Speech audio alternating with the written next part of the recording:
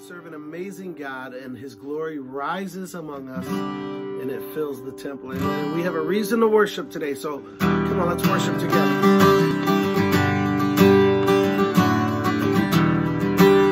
You guys are going to know this song just a little bit different. Let the glory of the Lord rise among us. Let the glory of the Lord rise among us. Let the praises of our King rise among us. Let it rise. Yeah. Come on, sing that with me. Let the glory of the Lord rise among us. Let the glory of the Lord rise among us. Let the praises of our King rise among us. Let it rise. Yeah.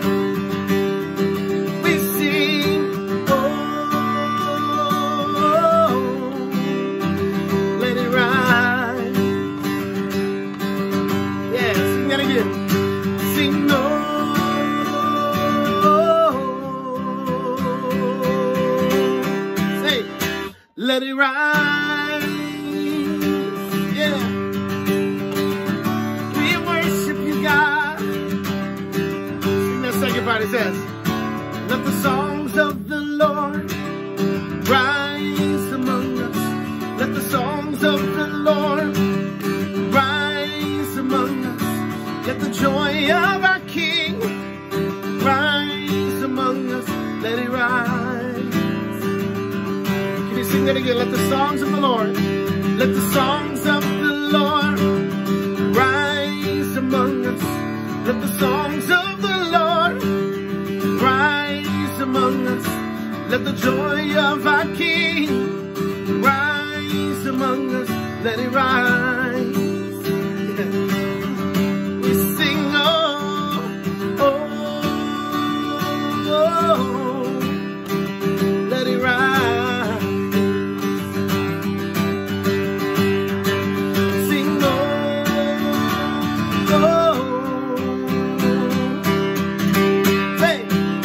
Let it rise. Yeah, we cry out. Let it rise. Let it rise. You are faithful, God. One more time. Let the glory of the Lord. Let the glory of the Lord rise among us. Let the glory of the Lord rise among us. Let the praises of our King rise among us. Let it rise. Yeah. Let the glory sing. Let the glory of the Lord rise among us. Let the glory of the Lord rise among us. Let the praises of our King rise among us. Let it rise.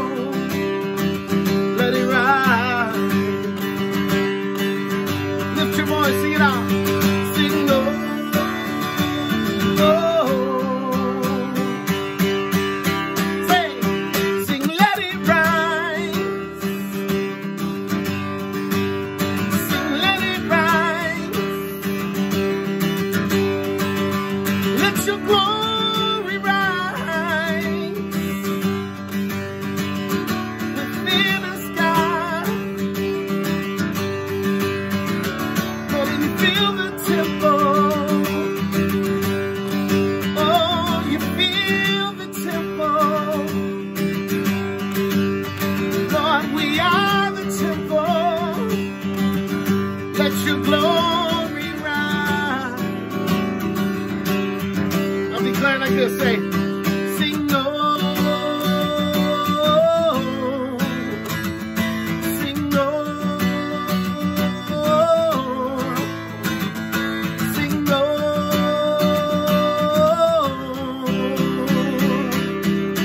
Say, let it rise. Amen. Come on, give God a hand clap of praise. Amen. Come on, praise him right where you are. He is worthy to be praised every time we lift our hands and when we lift our voice and when we cry out to him. We just tell him, thank you, God. Lord, as we surrender ourselves, as we submit ourselves to you, we just worship you, Lord. Lord, you are faithful, God. So come on, let's just do that right now. Let's surrender all. We surrender all. Yeah. Come on, this song is simple. It says, you love with no reservation.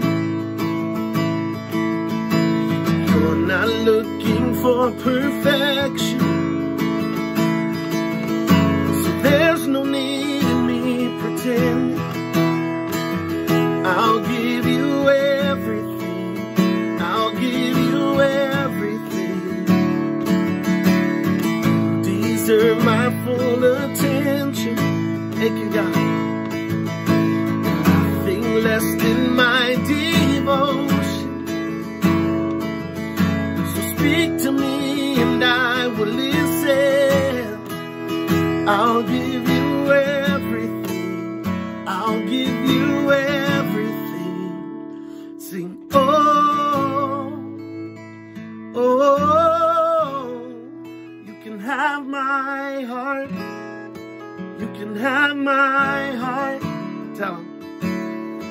Oh, oh, you can have my heart. You can have my heart. Thank you, Father. To be the Lord of my emotions. Yes, God. You set me free from selfish motives. Lord, search me till there's nothing hidden. I'll give you everything. I'll give you everything.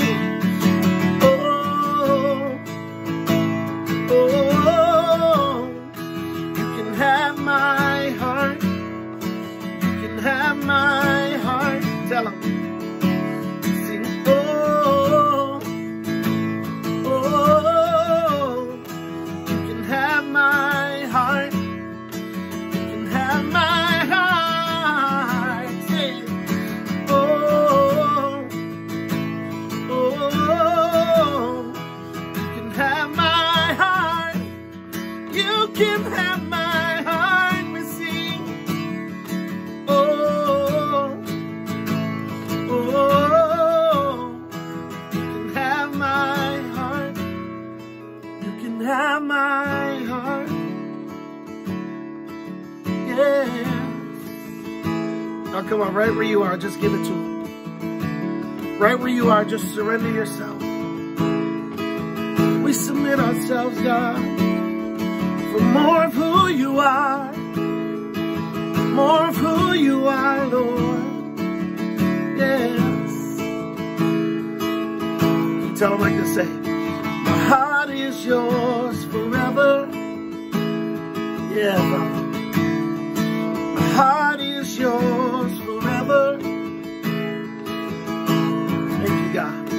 My heart is yours forever. My heart is yours forever. Come on, can you just say that to him right now? Tell him. My heart is yours forever. Here I am, Lord. Here I am. My heart is yours forever. I surrender, Lord. My heart is yours forever. Yeah, take it, Lord. My heart is yours forever. Now come on, if you know this, just sing it out. Tell them, say it. If you want my heart, you got it. You got it. You got it. If you want my heart, you got it. You got it. You got it. If you want my heart, you got it. You got it. You got it. If you want my heart, you got it. You got it. Sing, oh, oh, you can have my heart. You can have my heart. Tell him. Sing, oh, oh, you can have my heart. You can have my heart. Sing it again. Oh, oh, you can have my heart. You can have my heart. Sing it out, sing. Oh, oh, you can have my heart. You can have my heart. Oh, come on, can you just tell him like this, really simple, just for the next few minutes? Say, I give myself away. I give myself away so you can use me. I give myself away. Yes, God. I give myself away so you can use me. Now, come on, if that's your prayer, just lift your hands. Just say, my life is not my own. To you I belong. I give myself to you. My life is not my own. To you I belong. I give myself to you. You sing that out, say it. My life is not my own. To you I belong. I give myself to you, Lord. Yeah. My life is not my own. To you I belong. I give myself to you. Just do that. Just give yourself to him right now. Yeah. Lord, we surrender all. We surrender all that we are, for more of you, God. We surrender. One last time, lift your voice, say this. I give myself away.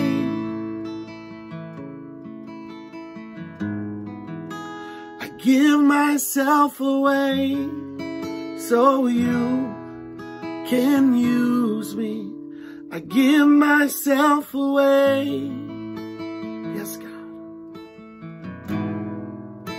I give myself away so you can use me.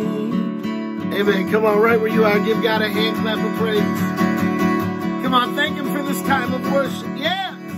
So we're going to talk about a few things. We're going to talk about faith, hope, and love. Amen. And the greatest of these is love. And we're going to talk a little bit about the Holy Spirit. Amen. The baptism of the Holy Spirit. Praise God. Let's come before the Lord in prayer. Amen. Brandon, would you lead us in prayer? Sure. Amen. Dear Heavenly Father, Thank we you, come God. to you today. Yes, God. For your blessing and grace and Yes, mercy. Father. Lord, I just pray that everybody out in the web and here with us and everywhere around the world Yes, Lord. receives you as who you are. Yes, God. Lord, I just want to say thank you for everything you've done for Yes, me Father. and everybody else. Amen. In Jesus' name, amen. Amen. Praise God. So we're going to talk about, first of all, let me say this, that the scripture asks the question, what must I do to be saved? What must I do to be saved? And the response is believe on the Lord Jesus Christ and you shall be saved. What is it then that we are to believe? Are we to believe that Jesus Christ existed? Of course. Are we to believe that Jesus Christ died on the cross for our sins? Of course. Are we to believe that Jesus rose from the grave? Of course. That he is the Son of the living God? Of course. That he is God manifest in the flesh? Yes. But what is it about becoming saved and becoming born again that is encapsulated in that word, believe on the Lord Jesus Christ and you shall be saved?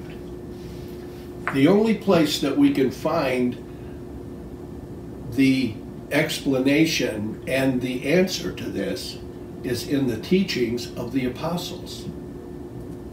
Because Jesus, before he ascended into heaven, he spent 40 days and 40 nights with the apostles, teaching them and showing them everything that he did and that he taught, and breaking it down and giving them the spiritual meaning and the right interpretation of the scriptures, right? If anyone is called of God that we really know, it's the apostles. We know they are called, right? Somebody can say, I'm the chief apostle. Well, okay, maybe you are, maybe you aren't. But when Paul says, I am an apostle to the Gentiles, we know that. That's absolutely true. Amen. Because God called him to be an apostle. And it is written in the Word of God, which is canonized and which is regarded as being inspired by God. The scripture says, holy men of God were moved on by the Holy Ghost, Holy Spirit, and wrote these things down. And that word inspired means theopneustos. That's the Greek word for all scripture is given by inspiration. Theopneustos. That means God breathed out. Just like my words that I'm saying right now. My words are being breathed out. Your words are being breathed out. Your breath goes through your vocal cords and makes a sound, and your tongue and all of that and your brain organizes that sound into words. And so we are breathing out our words, and that's just the way God is, because we are made in his image. When God said, let there be light, he breathed out that word. And his breath, unlike our breath, creates. His breath is the Holy Spirit. That's his breath. Amen. And so when he breathes out and says, let there be light, there's light. And there was light. Amen. And so we're going to talk about God breathing on his apostles. And the reason why I am really a stickler on focusing on this is because the mainstream church, so-called mainstream church, doesn't really focus on the teachings of the apostles that is recorded in the book of Acts. Amen. This is the Acts of the Holy Spirit through the apostles in the book of Acts. And Peter said, when they asked him, what shall we do to be saved? What was Peter's response? Was it, well, simply believe that Jesus Christ is Lord, accept him as your personal Savior, and you're in? Is that what he said? No. He said, repent and be baptized, every one of you, in the name of Jesus Christ for the remission of sins. Amen?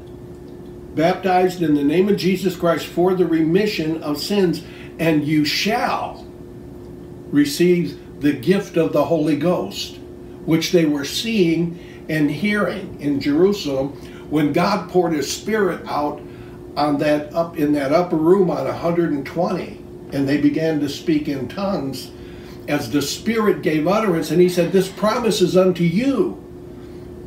Repent, be water baptized in the name of Jesus Christ, and you shall receive the gift of the Holy Ghost. For the promise is unto you and to your children and to all that are far off. That's the Gentiles, right? Even as many as the Lord our God shall call. That's down through the centuries. Every single believer is commanded to be water baptized in the name of Jesus Christ. Why is that so critical?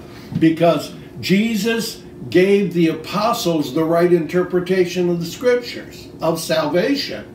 Such a critical thing as salvation should not be handled carelessly or lightly, right? And so God is not going to handle it carelessly or lightly. So he put it on his apostles to teach them to observe all things, he said, whatsoever I commanded you. Now, here's the issue. We can see that Jesus was telling his apostles in 28:19, Matthew 28:19, go ye therefore in all the world, baptizing them in the name of the Father and of the Son and of the Holy Ghost. Who is he talking to? He was speaking to the 11, the context of the scripture says. He was not speaking to us down the centuries in that particular portion of scripture, because he was giving the apostles the interpretation and the understanding of what being baptized in the name of the Father, Son, and Holy Ghost really was. That's why Peter, when they said, what shall we do? He said, repent and be baptized, every one of you, in the name of Jesus Christ. Why did he say the name of Jesus Christ rather than say the name of the Father and of the Son and of the Holy Ghost? Because encapsulated in that name, Jehovah, my Savior, that's what Jesus means, is the name of the Father, the Son, and the Holy Ghost. That means when we get water baptized in the name of Jesus Christ, we are not neglecting the Father or the Holy Spirit. We are in fact worshiping them, because the Bible says whatsoever you do in Colossians, in word or in deed, do all in the name of the Lord Jesus Christ. For what? To give glory unto God the Father. Amen. Right? So it is important for us to study the Word of God. As I said earlier off camera, Paul says you have many instructors in Christ, but you do not have many fathers. He says, I am your father in the gospel. In fact, he made a particular point of describing Timothy as his son in the gospel. My son Timothy, he said. And we'll search all this stuff out. But I'm just laying the groundwork for what we're going to cover. Because these are things that stir my heart. And when I pray and ask God, I want you to just lay upon my heart those things that you want me to say. God spoke to me many years ago and said, I have called you to be a prophetic, not pathetic, prophetic minister that is of prepared spontaneity. A prepared, spontaneous, prophetic minister. What's that mean? It means that in studying the Word of God through the week, through the month, or reading whatever God puts in front of me, gets deposited in my heart where Jesus dwells, right? Yeah. And he said when you have the Holy Spirit, and we're going to talk about who the Holy Spirit is and what his name is, right? The name of the Father and of the Son and of the Holy Spirit was interpreted by the Apostle Peter and later on by Paul and the rest of the apostles as being Jesus, right? He baptized them in the name of Jesus Christ, which signifies that the 40 days and 40 nights that they spent with him expounding on the scriptures, opening their understanding, it signifies that the name of the Father and the name of the Son and the name of the Holy Spirit is that one name, which is Jesus. Now here's the deal. Paul said this, that in the past I looked upon all men in the natural, in the flesh. In fact, at one time I looked at Jesus in the flesh. But I do not look or consider men in the flesh anymore, but in the spirit. I even look at Jesus now in the spirit. What happened to Jesus when he ascended into heaven? He ascended at the right hand of the Father, right? There's so much. Because here's why this is important. There's not a compartment where, okay, Holy Spirit, that's your name. Holy Spirit, some people call them, his name is Holy Spirit. No, that's who he is. His name is Jesus. Right? Yeah.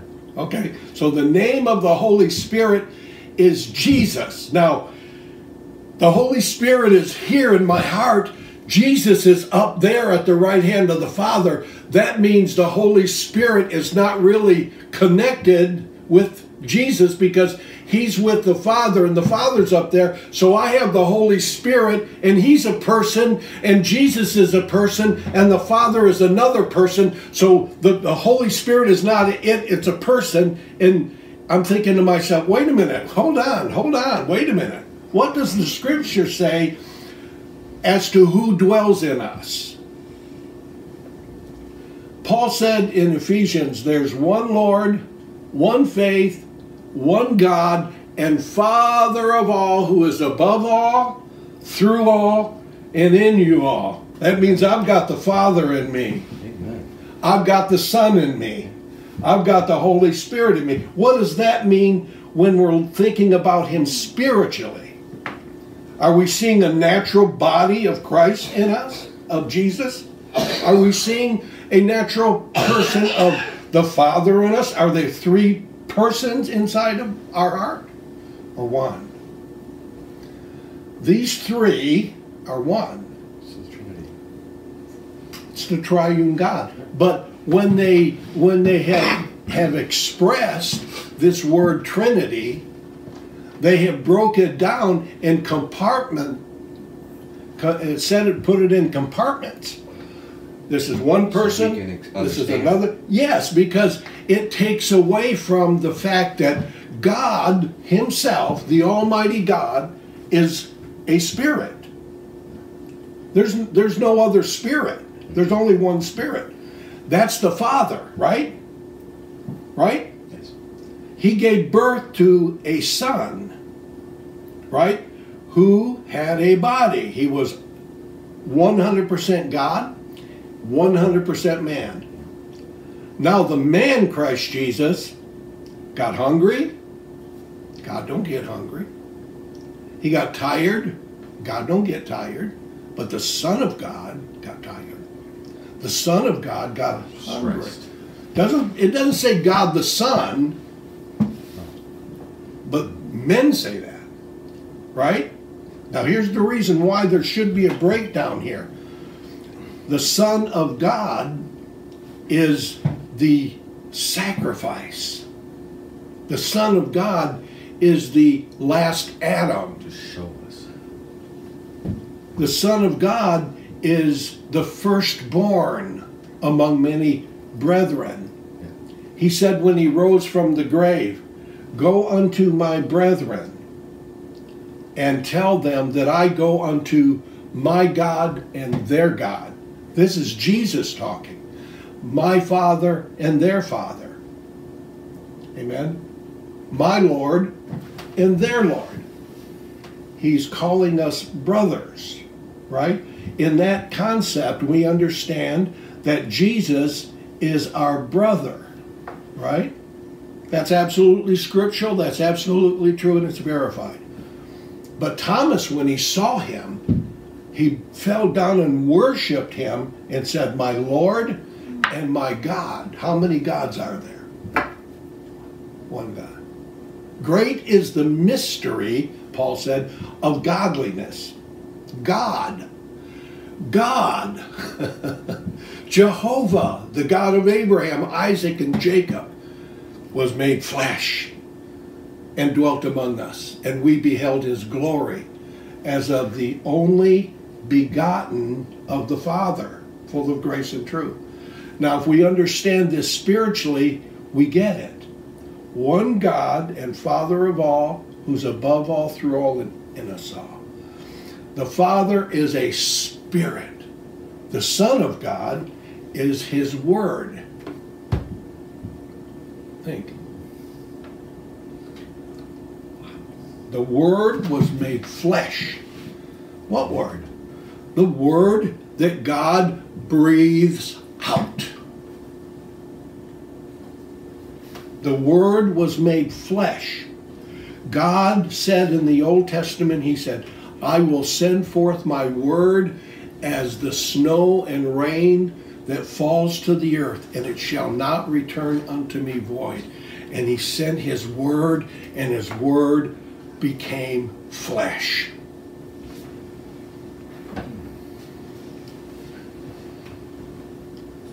We're perceiving him spiritually, not carnally. If we perceive him carnally, we've got him compartmentized. Can you say that? Compartmentalized? I can't say that. I'm not gonna try. You can't either. I'm not gonna try. So, but I mean, okay, you got him. You got the compartment of God as the Father, one person. God as the Son, another person, and God as the Holy Ghost, another person. Man, that's confusing. I don't understand that. Well, you got to accept that by faith. That's what they tell us. Yeah. Accept it by faith, right? Yes. But God is not three persons. He's only one person with three aspects or manifestations of that one person. God is a spirit. He sent forth his word that came out of his spirit. One God, one God. Let us make man in our image after our likeness. Spirit and truth. Who's the truth? Jesus is the truth, the Son of God. The expression, the Holy Spirit, is a Holy Spirit that hovered over the earth. But nothing was accomplished until the Word came. The Word is is the extension and expression of the heart of God. I'm not even getting into this here. The heart of God. And so we see that in the beginning was the Word, John says, and the Word was with God, right? And the Word was God. The same was in the beginning with God. All things were made by him. By who? By the Word, right? The Word of God. Now, was God's Word another person? Is your Word another person? Or did it come from the one person that you are? You're made in God's image, right? So you're one person, right? You're not three. If you were made in God's image, and if God was three persons, we would be schizophrenic. We'd be three people. We'd be three persons, right? Yeah. Now look, God's person, one person, the Spirit of the living God, whose name is identified as Elohim. Now Elohim was borrowed from, the writers put Elohim in the scripture that was borrowed from the pagan nations that meant many gods. Right? Many gods. They worship many gods. Elohim. Right? So it's confusing when they say, let us make man in our image after our likeness. See, there's the Trinity right there. Right? Well, let's examine that. Right? Oh, no, you can't examine it. You have to accept it by faith. Oh, no, my Bible says to try every spirit to see whether it's of God or not, to examine everything I hear out there with the Word of God that ultimately comes in here. And the Holy Spirit of God in here said He would bring all things to my remembrance whatsoever He has said unto me, and His anointing would teach me of all things. So that's what I'm going to trust in. I'm not going to trust in your commentary unless your commentary lines up with the anointed Word of God. Yes. That, right? And so that's where my heart is. That's where my ministry is. That's where the focus of what God wants me to say is. Everybody has a different task and different ministry. Your ministry is evangelistic, and at this point in your life, and you are to reach as many people with the gospel as you can and bring them here. Yes. You're the one that will cause our church to grow. Yes. Just a fact. That's a big responsibility, but it's not you. It's the grace of God that's in you mightily. Amen. And you're going to see miracles. You're going to see signs and wonders as you're talking to people and they've got sickness, they've got trouble. You're going to lay hands on them and you're going to say, in the name of Jesus. Within the name of Jesus is all of the compound names of the Old Testament revelation of Jehovah. He's your provider. He's your banner. He's your savior. He's your healer. He's your deliverer. And so when you pronounce the name of Jesus over them, that encapsulate all of who God is. And when they put their faith in the name of Jesus, that's their focus. Bam, they're healed. They're delivered. Because the name of Jesus is powerful. And you know what God said? How great and how grand and how powerful and how holy the name of Jesus is. He said, I exalt my word above all my name.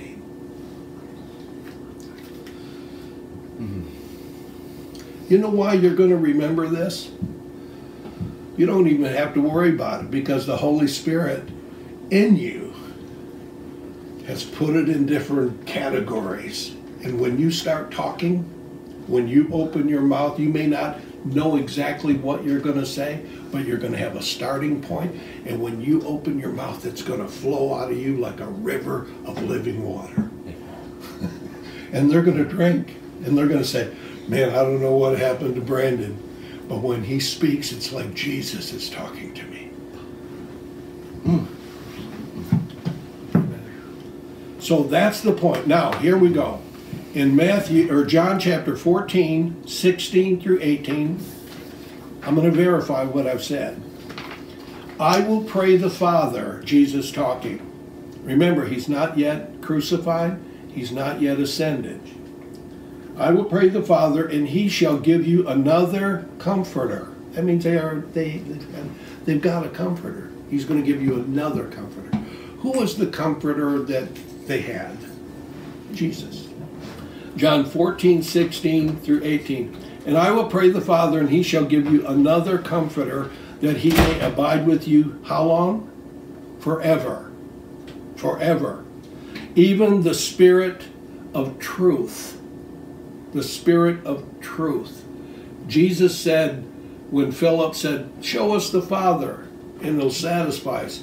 Jesus said right before that. In fact, why don't you turn there and read? You got it.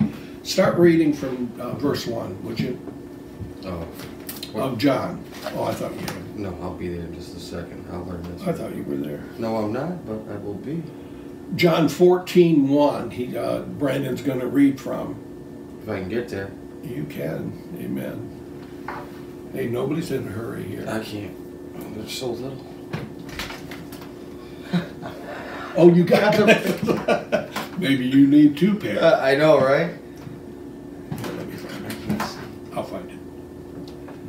Oh, this is a nice Bible. Well, thank you, sir. Oh, you got your name put on it. Oh, it's one of mine that I got. From your grandpa? Yeah. I love that guy. Are you listening, Grandpa? Hi, Grandpa. Amen. Chaplain Don Rice. What a beautiful man of God. See what I'm talking about? It's real small. Yeah, here it is. Matthew, Mark, Luke. Stop shaking, Fred.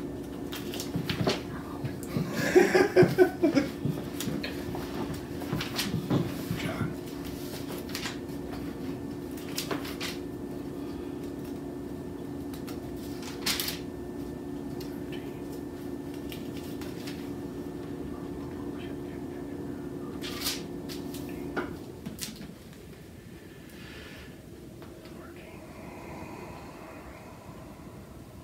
Okay, 14. Start reading in verse number 1. John 14:1. Let not your heart be troubled. Ye believed in God. Believe also in me. In my Father's house are many mansions. If it were not so, I would have told you. I go to prepare a place for you. And if I go and prepare a place for you, I will come again and receive you unto myself, that where I am, there ye may be also. Okay, stop right there. Hold it right there. He said, in my Father's house. What is his Father's house according to the teachings of the Scriptures? Now, we have heard, and it's been passed on from generation to generation, Jesus has gone to prepare a place for me. Man, I've got a mansion prepared for me in glory. I'm going to walk on streets of gold. I'm going to live in a mansion forever. Wait a minute. Is that what the Scripture says that the Father's house is? Father's house. In my Father's house. Think about it. Would it be inside us? Yes. Yeah. We are. Yeah, we are the church of God, right? The house of God. Right. We are the Father's house, right? The church. Yes. So, in my Father's house are many mansions or grand dwelling places, right? In my Father's house. Right. I'm going to go and prepare a place for you. He said in another place, it's expedient that I go, because if I don't go, the Comforter cannot come. But if I go, my Father will send the Comforter to you, another Comforter. Right? And so, let's find out what the Scripture says about who the Comforter is. The Scriptures. He said, if you believe on me, as the Scripture had said in John 7:37, out of your innermost being, your belly, shall flow rivers of living water. That's believing on him, not as religious doctrine has said, unless it aligns with the Word of God. Not as Matthew Henry's commentary says, unless what you're reading is in alignment with the right interpretation of the apostles' teaching. Right? Everything that we hear outside, we have to verify. Because Jesus said this, many false teachers have gone out into the world, more so in the latter days. He said there'll be those that'll say, I'm Christ. I'm Christ. He says, don't believe them. What does that mean? Christ means the anointed one. I've got the anointing. No, I've got the anointing. He said, and Paul said, Jesus said, don't believe them. Right? Because the same anointing that abides on me and upon the apostles also abides in those who submit themselves under the teachings of the apostles, because the teachings of the apostles are the teachings of Jesus Christ. Hence, we believe on him as the Scripture has said, and he says, believe on the Lord Jesus Christ and you shall be saved. What do we believe? We believe the apostles' teaching. From the Scripture. From the Scriptures. Yes. And then we what? Submit to it and obey it. When Peter said, repent and be baptized every one of you in the name of Jesus Christ for the remission of sins, and you shall receive the gift of the Holy Ghost. for the promise is unto you. Now Jesus said, go into the upper room, wait for the promise of the Father. This is that which Joel spoke in the Old Testament. It's a prophetic promise of God. In fact, spiritually speaking, it is the promised land, the promise of the Father, right? Oh, hallelujah, there's so much here. When they came out of Egypt, they were saved from Egypt. But they had to continue to follow Moses through the Red Sea, which was a type of water baptism.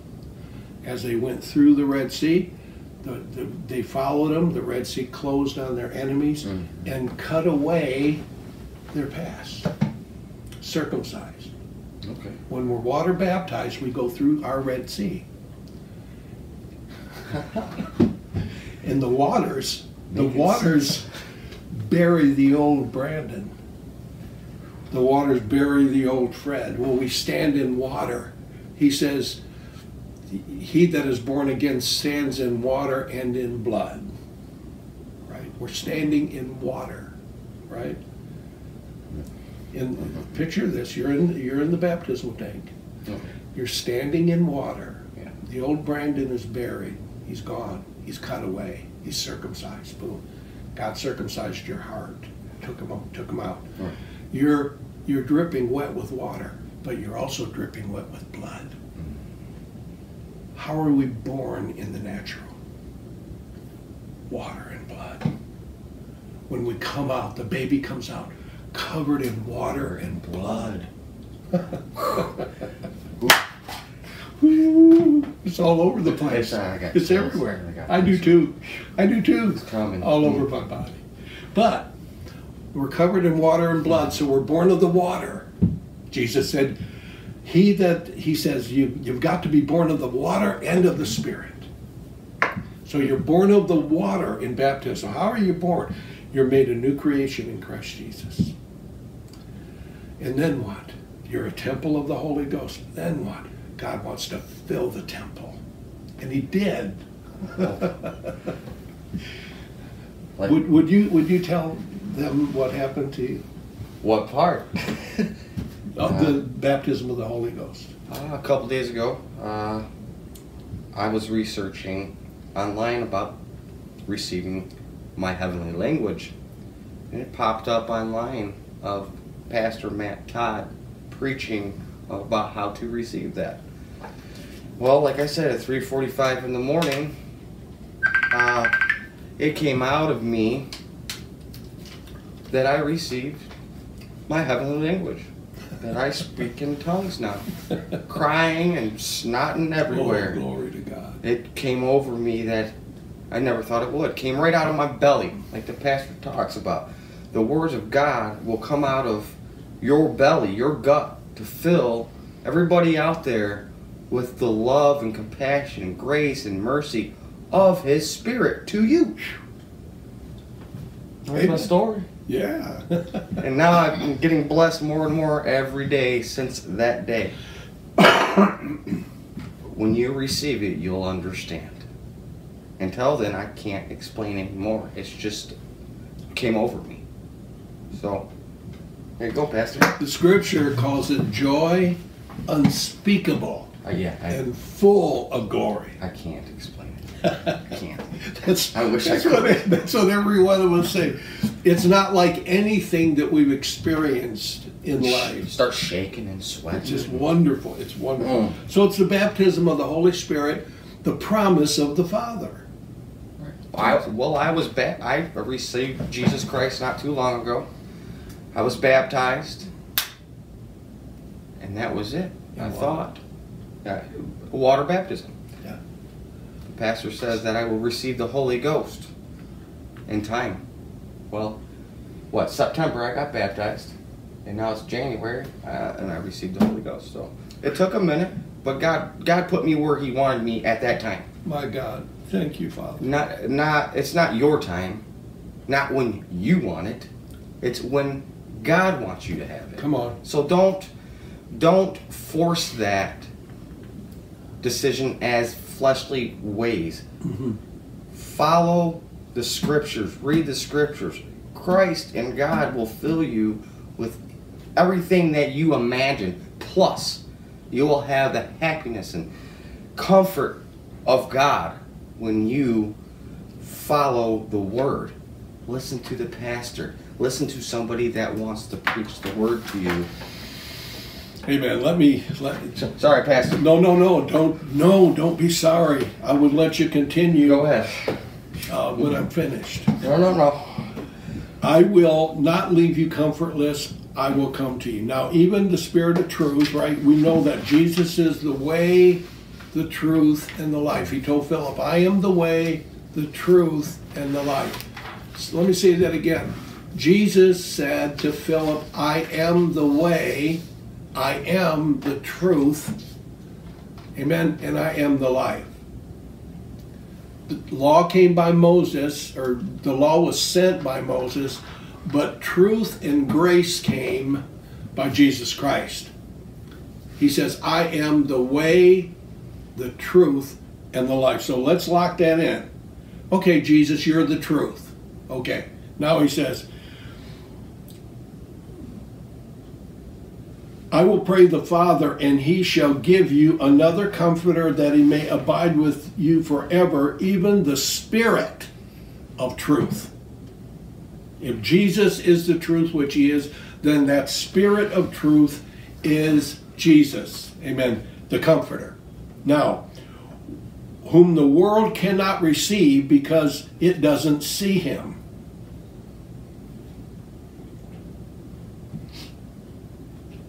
Neither does the world know him, but you know him, for he dwells with you. Who's dwelling with them at that time? Jesus, who was the truth. And he said the Spirit of truth, the Comforter, is going to come and shall be in you. And then he qualifies it. I will not, the truth, I, Jesus, will not leave you comfortless. Amen. I will come to you. I will come to you. In my Father's house are many mansions. I go to prepare a place for you. And if I go and prepare a place for you, I will come again and receive you unto myself, that where I am, there you may be also. Amen. I will not leave you comfortless.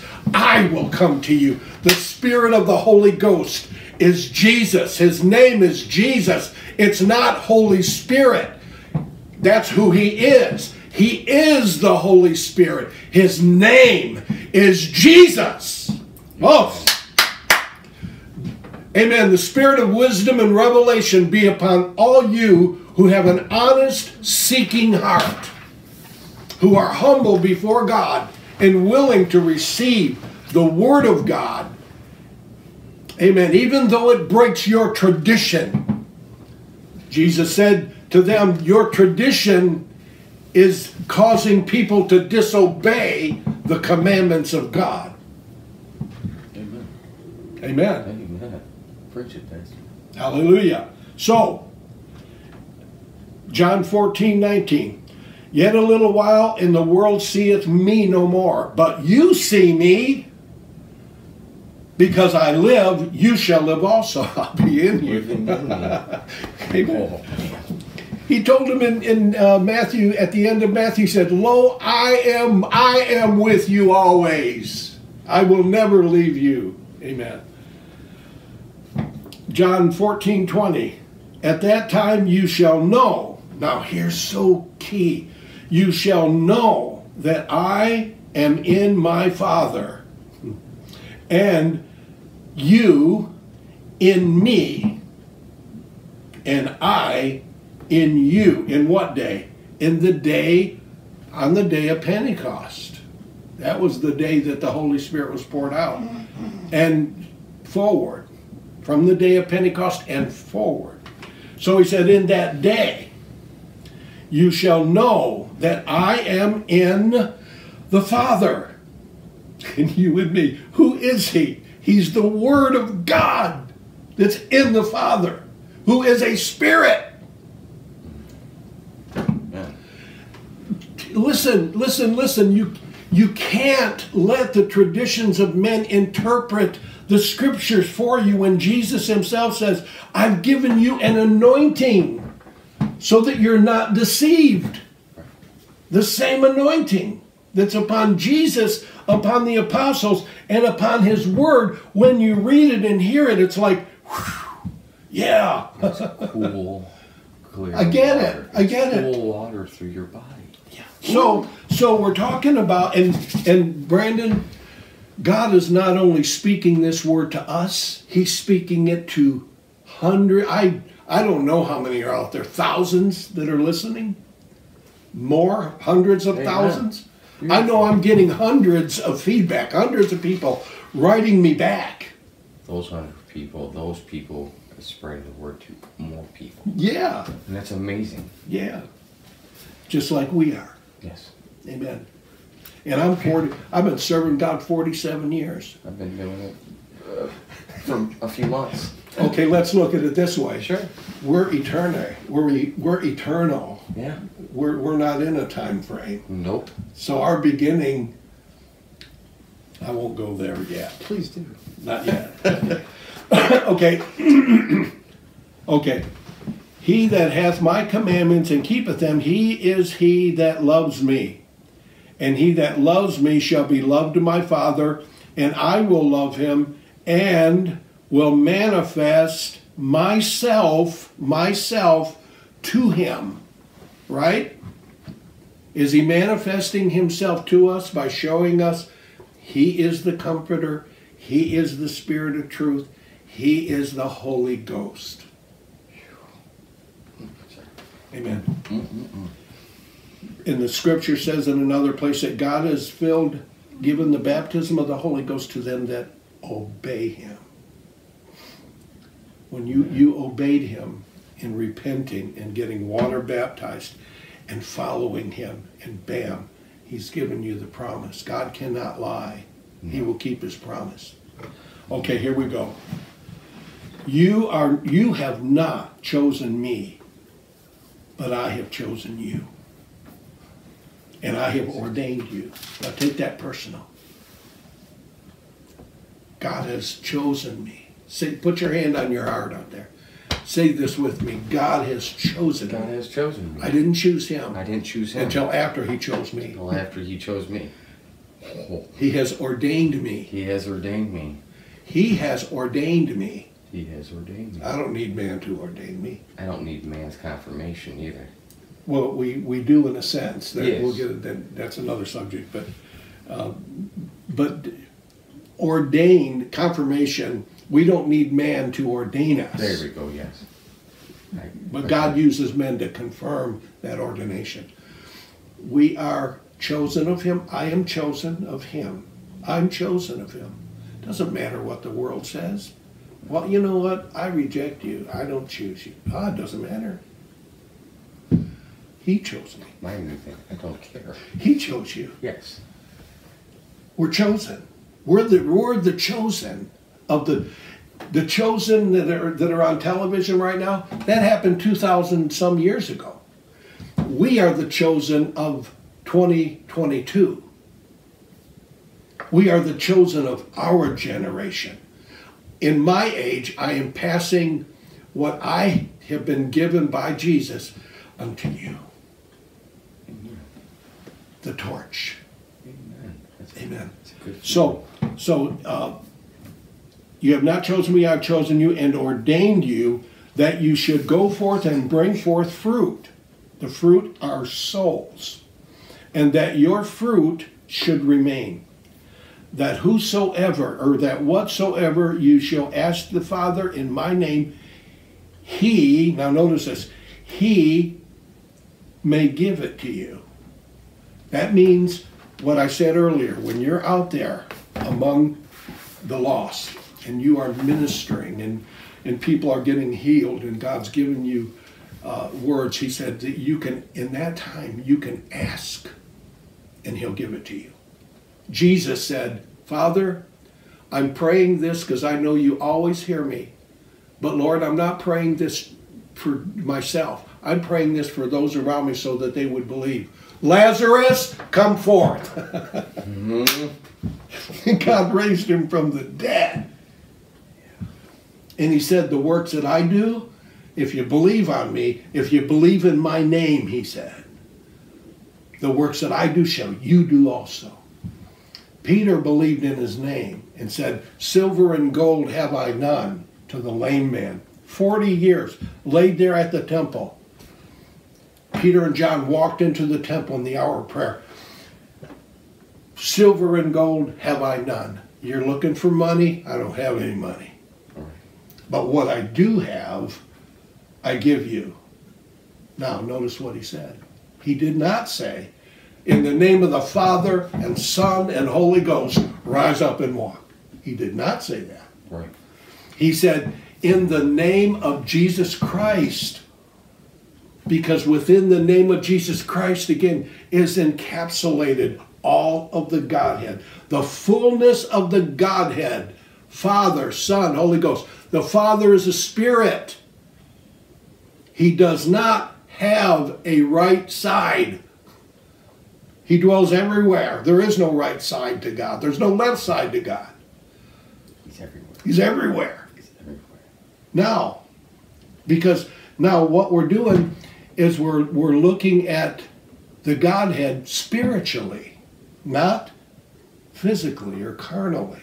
If we look at it carnally, we're going to see the Father as one person sitting on the throne. And we're going to see his Son as another person sitting at his right side.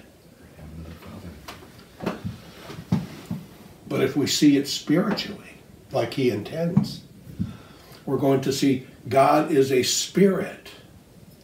And he said, by my right arm will I bring salvation. He makes bare his holy arm, the scripture says, and he reaches and brings salvation. Who is his arm? Jesus Christ. Jesus. What arm is it? It's the right arm. The arm's attached. The arm is not another person. The arm is not another person, guys. The arm is attached to the person of God. God doesn't have two bodies. He's got one. That's the body of Christ, the express image of the invisible God. And we're part of the body of Christ. And we're seated with him. Oh, man. We are seated with him now. He says, we are raised up when Christ ascended. Now we partook of his death, repented. We partook of his burial, right? Baptized. Yes, yes. Buried with him in baptism. And he says, and now we're partaker of his resurrection. He has raised us up and made us sit together in heavenly places with Christ Jesus at the right hand of the Father. We are his arm. We are his extension. By his right arm, he will bring salvation to this corrupt, dark, miserable, painful world. And he's going to do it through each one of us, doing our part. I'm doing my part now, right now. You're doing your part right now. Warfare is when the Spirit of God and the Word of God pulls down strongholds and takes the place of error in our heart. Right now, you and I are in warfare. We are hearing the word of our shepherd. He's made us to lay down right now in green pastures. Green pastures is what sheep eat. We eat the word of God. We're seated in, right now we're resting. We're resting. And we're hearing the word of God. And that word of God is truth. And the anointing is putting it in place of where we once had error. He's building strongholds of truth in our mind, in our heart, giving us the right interpretation, the right view of him spiritually. That's warfare. He's fighting our battles right now, the Word of God, fighting, which is sharper than any two-edged sword, sharper than any misconception we have in our mind. And it's alive, and it's powerful. Very powerful. Okay, let me continue. We're almost done because I'm feeling kind of like you're getting full. Hallelujah. And I don't know if you're full out there or not. I'm not full. Never. Well, You keep on preaching. I don't want to overwater or overfeed. Okay. These things I command you that you love one another. Love one another. Don't be envious. Don't be contentious. Don't fight. Love one another, even as I have loved you, he said in another place. But when the Comforter is come, now we understand who the Comforter is, the Spirit of truth, whom I will send unto you from the Father. Didn't he just say the Father would send it unto you? Huh? I will send it unto you from the Father, from the Spirit of the Almighty Jehovah God of Abraham, Isaac, and Jacob. Right? Okay. Whom I will send unto you from the Father, even the Spirit of truth, there it is again, which proceedeth from the Father. He, the Spirit of truth, will testify of me. Remember what I said about the Spirit? The Spirit just hovers, but nothing happens until the Word is expressed. Right? Keep that in mind. So that same Spirit that raised Christ from the dead is dwelling in us. The resurrection life, the same Spirit that raised Jesus from the dead, the body from the dead, dwells in us, right? Okay. So,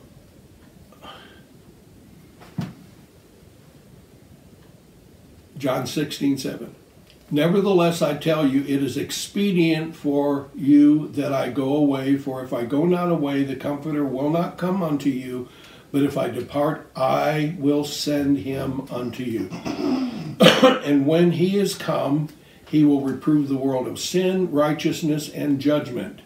Of sin, because they don't believe in me. Of righteousness, because I go to my Father, and you see me no more in the natural.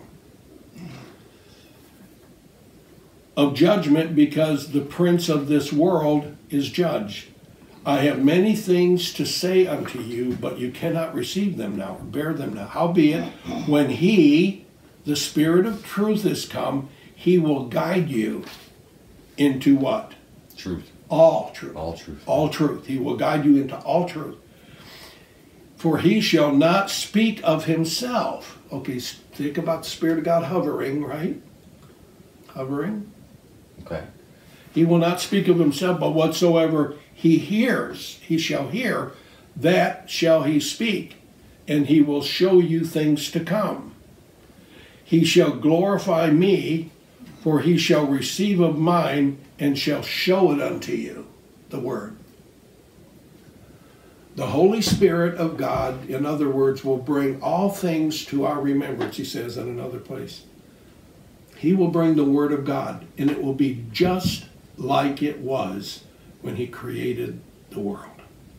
You and I have been sent to people that are in darkness. It's like when God in the beginning created the heaven and the earth was without form, and darkness was upon the face of the deep. Right now, those who are not in Christ are without form, and darkness is on the face of the deepness of their heart. The heart is as deep waters, the Bible said. And so there's darkness upon the face of the deep of their heart, of the waters of their heart. Now, I'll close with this. This is a prophetic word for you and for all those who are called to reach out and bring salvation to those who are in darkness. You and I, we have power. We have authority. It's the same God who raised Christ from the dead. Paul said, if the Spirit that raised Christ from the dead dwell in you, it will also make your bodies alive. Amen. Okay?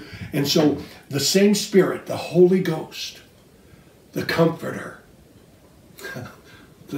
the Spirit that hovered over the darkness, over the deep, over the void expanse of the world, of the earth, said, let there be light. And there was a creation that took place. And you and I will go to them who are in darkness. The waters of their heart are dark. And the Spirit of God will send us to them. And the Spirit of God, this is prophetic, will hover over that their heart. And you will give them the word of the Lord, and God will create it in their heart. And the light will divide the darkness. Right after God created, it's all in Genesis. It's been said, and it is. And he said, let there be light, and there was light. And God divided the light from the darkness. He didn't mix it. It didn't turn gray.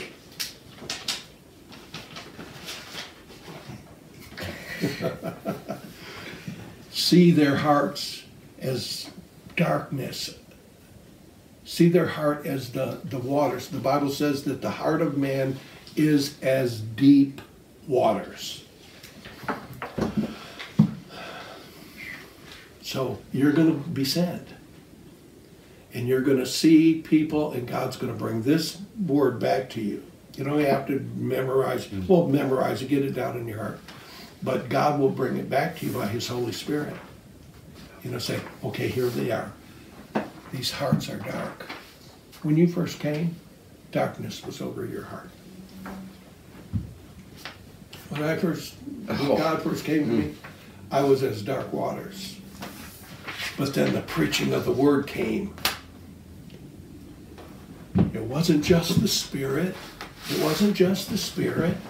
It was the Spirit and the Word.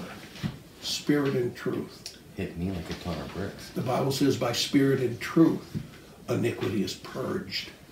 Spirit and truth. Let us make man in our image after our likeness. Spirit and truth.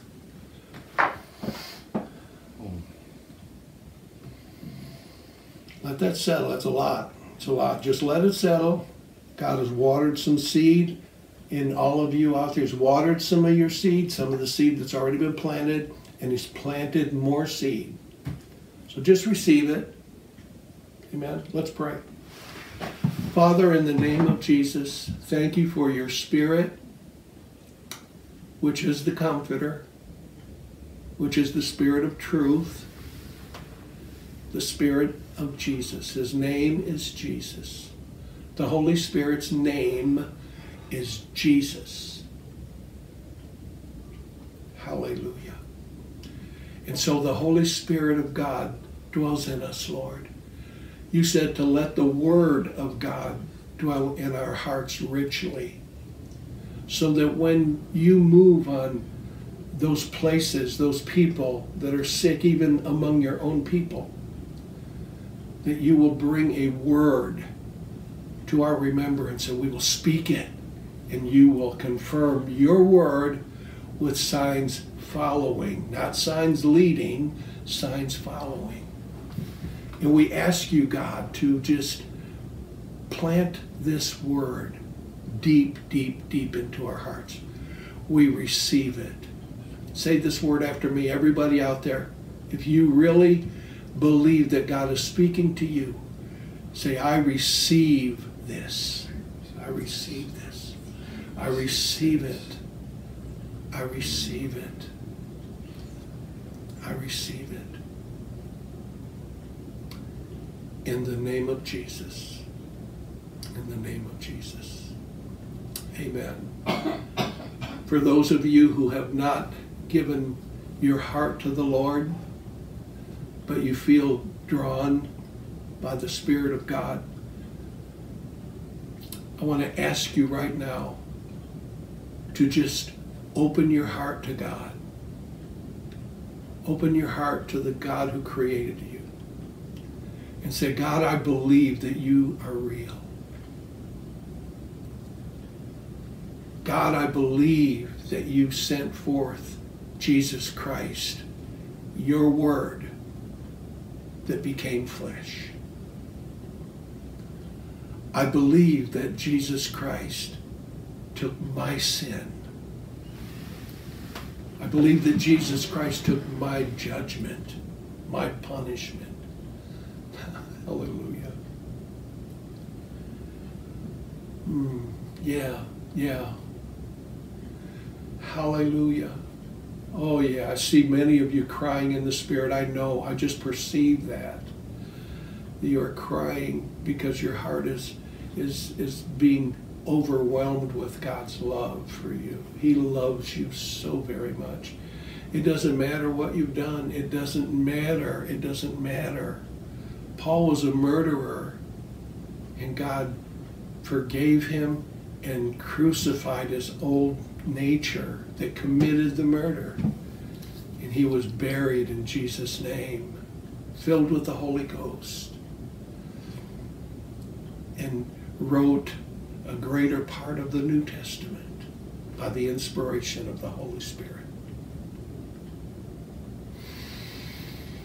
So God will forgive you. Just let it go. Let it go. He carried it on the cross. He carried all of your sin on the cross. Before you were born, he took it. And he forgave you. Now receive that forgiveness. Say, I receive your forgiveness, Lord. I receive your forgiveness for all these things that I confess to you. I believe now that you have been knocking at the door of my heart, and I've opened the door. And I believe you have come in. Grant me godly sorrow, that I might repent. For godly sorrow leads us to repentance. Your kindness leads us to repentance. Not just an intellectual confession, but a heart confession. For you said, Lord, if we believe in our heart, we shall be saved. Now thank you, Lord, for saving us. You have saved us from sin. You've saved us from darkness. You've saved us from the control of the enemy of Satan. We are free. And now we go to the waters of baptism in Jesus' name, even as they were free from Egypt and went through the Red Sea. We go to the waters of baptism, the grave, where the old man, the old woman is buried in the name of Jesus for the remission of sins. For the remission of sins. Amen. Because you have done this, hallelujah, I am rejoicing with you. Angels in heaven are rejoicing with you. I would that you would give me a comment, give me a call, 734-773-9334. But even if you don't call me, tell somebody what God has done for you. Open your mouth and God will fill it. Amen. Preach the gospel to the whole earth. Preach it. Let God use you in Jesus' name. Amen. Amen. Let me read one last thing. Then Jesus said to them again, peace.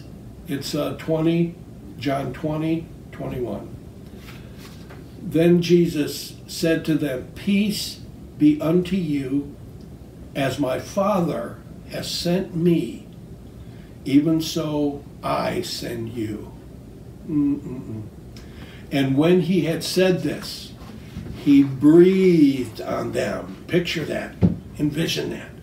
He's talking to his apostles, and His breath is the Holy Spirit. He breathed on them and said unto them, receive the Holy Ghost. And they, on the day of Pentecost, they were sitting in that upper room, and there came a sound from heaven as of a rushing mighty wind, breath. That wind is translated breath.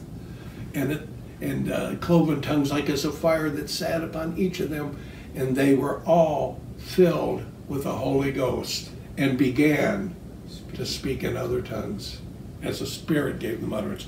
So as he breathed on them, he was showing them that the Holy Ghost was his breath. The rushing mighty wind was his breath. Now, he said to the apostles, he didn't say this to the entire church, because it was up to the ministry of the chosen apostles to promote the gospel, right? Because when Peter said this, they that gladly received his word were baptized, both men and women, and they remained under the apostles' teaching, right? They submitted to the apostles' teaching. And so he's talking to the apostles, you can verify this. Whosoever sins you remit, talking to the apostles, remit, notice that word remission. Be baptized in the name of Jesus Christ for the remission of sins. Whosoever sins you remit, they are remitted, right? Unto them. And whosoever sins you retain, they are retained. That's Jesus telling his apostles this, who Jesus cannot lie. This is forever settled in heaven and in earth. This is absolute truth that cannot be changed or altered. How do they remit their sins? And they get baptized for the remission of sins. Makes a lot of sense. And now see, we have to be told this by the anointing that's in me. The anointing. We have to be told this so that we could receive it. And now, the scripture says, and it said it to me too, and I didn't get into faith, hope, and love. I will, hopefully soon. In Isaiah, it says, I think it's at the end of chapter 55, 54 or 55, he said, surely they will gather together against you, but not by me. Whosoever shall gather against you shall fall for your sake.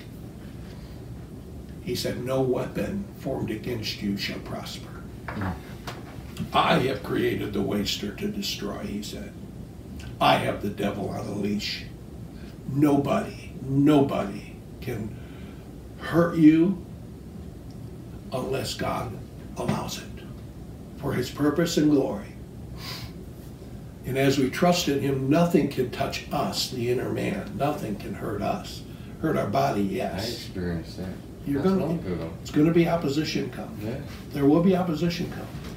Because the truth is going to stir up who?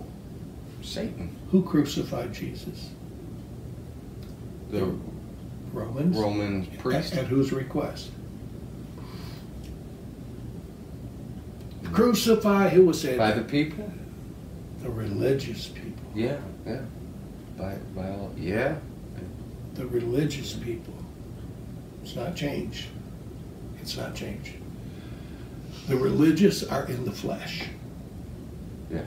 He said, whosoever attacks you will think that they're doing God's service.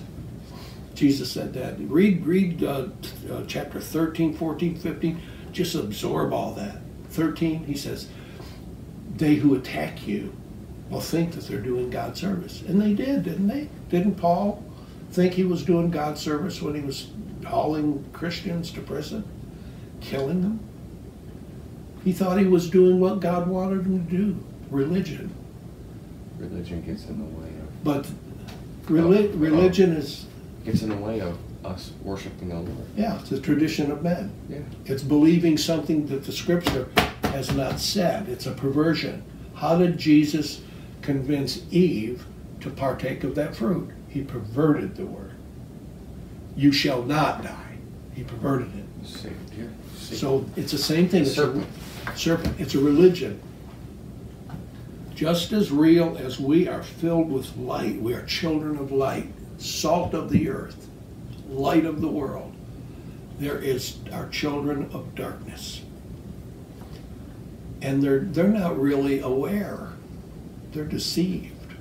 They think their religion, They're lost. they're going to stand up for their religion, so they're going to attack anyone who comes with a word that's different from what they want you to say at that meeting. The truth. Speak the truth in love, my brother, and take the flack. Don't fight back. God will defend you. Yes. No weapon formed against you will prosper. Amen. You know why we're growing slowly? Because God's been waiting for you. God is calling, and this is not just for this church, but God is calling all the children of Him to come out and fight. Yes. God wants us to fight for Him, to share His word to other people, no matter what. Yeah. And what's our fight? To share the word of God against Satan. And then what do we fight? How do we fight? By speaking the truth. Speaking the truth, but then when opposition comes, how do we fight?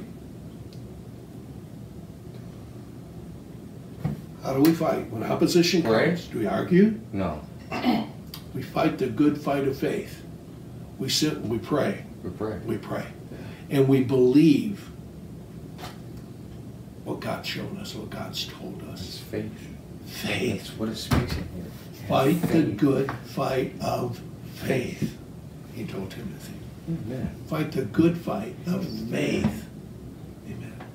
Take the whole armor of God, shield of faith, quench all the fiery darts of the wicked. They're going to say things, and you're just going to take your shield and quench all the fiery darts of the wicked.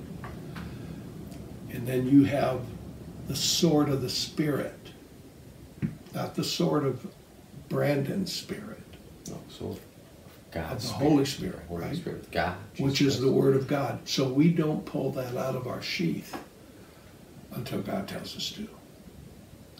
And we don't strike it at everything. We strike it where God, and say that which God says to say. That takes practice and it takes growth. He who is skillful in the Word of God, handling the Word of God skillfully. It's like learning to play guitar. Mm-hmm. You get skillful at handling the Word of God. That's why this morning, all of this that I have said is a development of what God has brought me to for 47 years. It's taken 47 years for me to come to this place and bring this word in this fashion. I brought this word before, He is fine-tuning you. but this has been a fine-tuned word this morning. Yes. Skillful. And you're going to get skillful as you engage, as you exercise. Do it, say it. Don't let nobody shut you up. I don't care who it is that tells you to shut up. Say, no, I don't listen to you. I listen to God. My Father in My heaven. Father. I listen to my Father in heaven. Amen. Yeah. That's what Paul said, or Peter rather. Peter saw the lame man. Silver and gold have I done, such as I have give I thee. In the name of Jesus Christ, rise up and walk.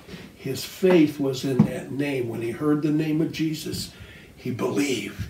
And he rose up and walked, and strength came into his ankle bones. And he shouted, and he danced, and he leaped for joy, the Bible says, and they went into the temple. Then the crowds of people came, and they said, oh my God, we have just witnessed, we've seen this man for 40 years. All my life he's been there. And Peter said, why are you looking at us as though by some great holiness that we have, this man is standing before you all?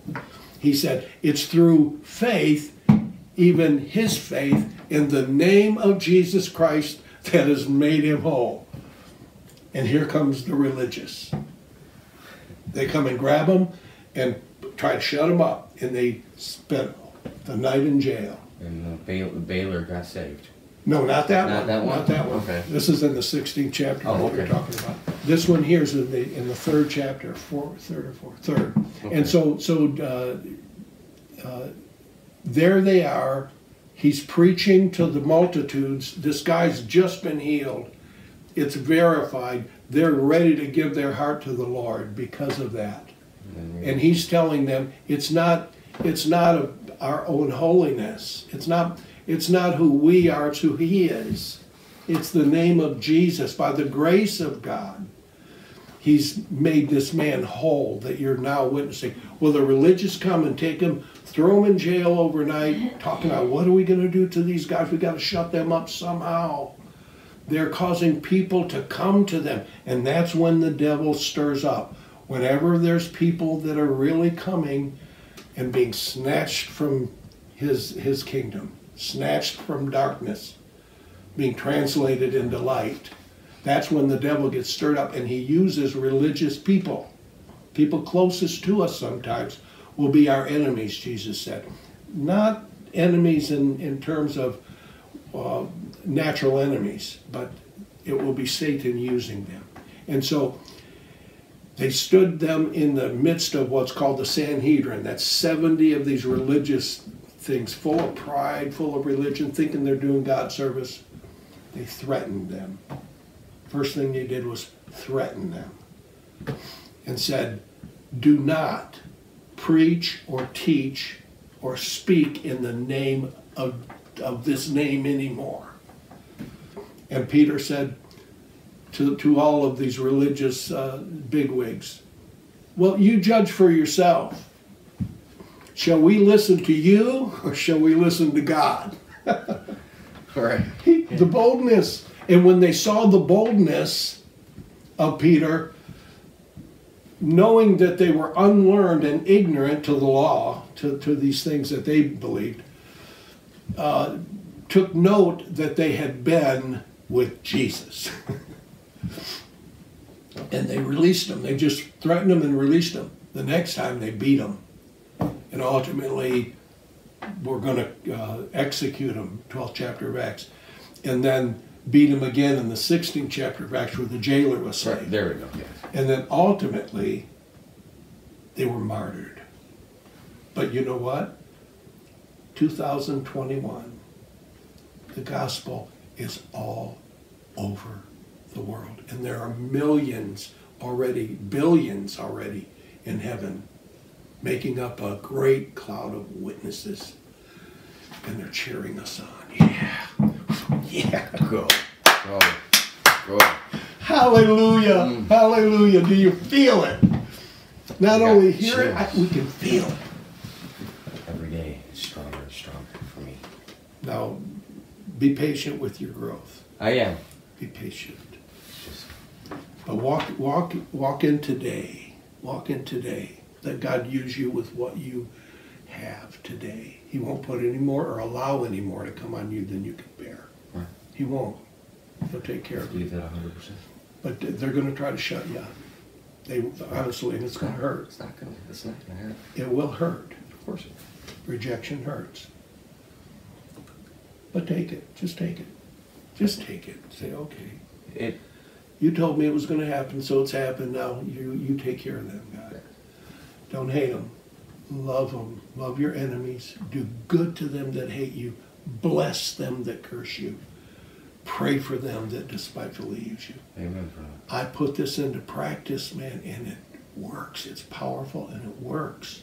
But it's the grace of God. I got something good to tell you in a little while. Go ahead, I'm done. Later. We'll pray.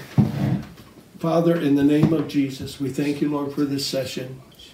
We'll meet again for Table Talk next Thursday. In the meantime, we will see you again next Sunday. And God, we ask your blessing upon every listener, God. And we're praying, God, for growth. We're praying for a building.